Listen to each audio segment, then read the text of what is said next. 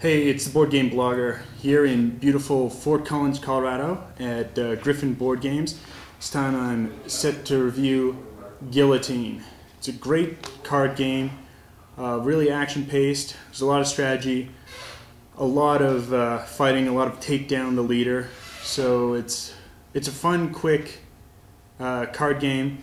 The theme around you're one of the people working the guillotine during the French Revolution, and you're trying to collect the most heads of the most important and valuable nobles. You know, if you can kill off Louis the 16th, well, you know, that's worth a ton of points. If you got Marie Antoinette's head, hey, good for you. But if you just get some lowly nobles not worth a lot, that's not good. You know, you weren't the best executioner that day. So it's kind of a fun, quirky theme. I'm not sure, some people might be offended by that theme, so if that's the case, it's probably not the right game for you.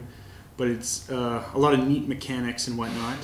Why don't we take a closer look at how it's played? Okay, so here is how a game would normally start set up.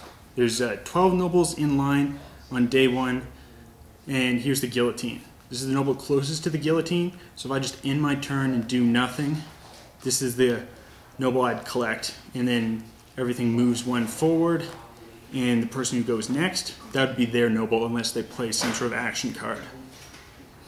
The game is played over 3 days, so I've found it's kind of the fairest to play this game with just 3 players, so everyone can go first in one day. You know, if you play with 4 or 5, it's still a lot of fun, but if you're very hyper competitive, well then 2 people are not going to be able to go first on that day.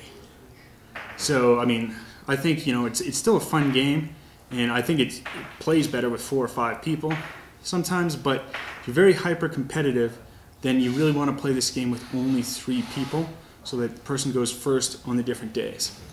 Each day you refill it with 12 nobles, and you're going to be dealt at the beginning of the game these action cards. You get 5 action cards. At the end of each turn you also draw a new action card, or more if you play an action card that gives you more.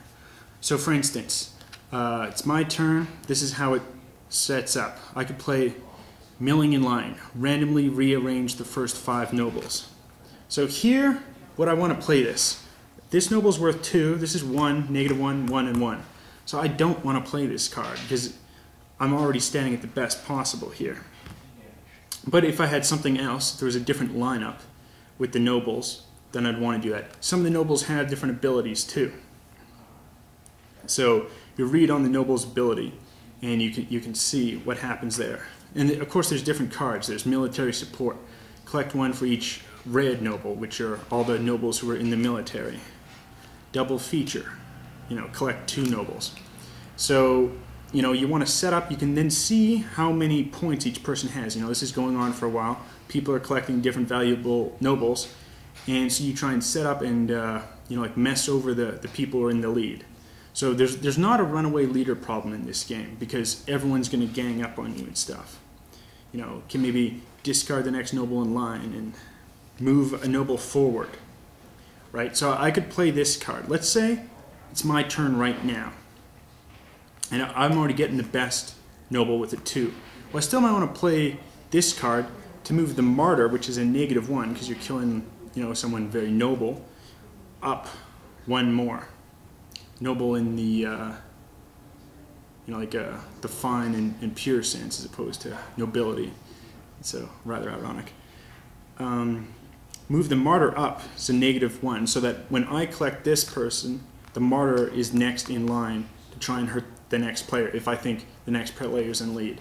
So, I mean, there's a lot of strategy going on. It's a quick game. You really should not suffer from analysis paralysis. Very quick. It's a quirky theme. It's a very fun card game. I know some people can't really get into card games. They actually need a board. If that's you, you might not like this game. I think this is a great game. If you like the theme, it's fun. I mean, it works.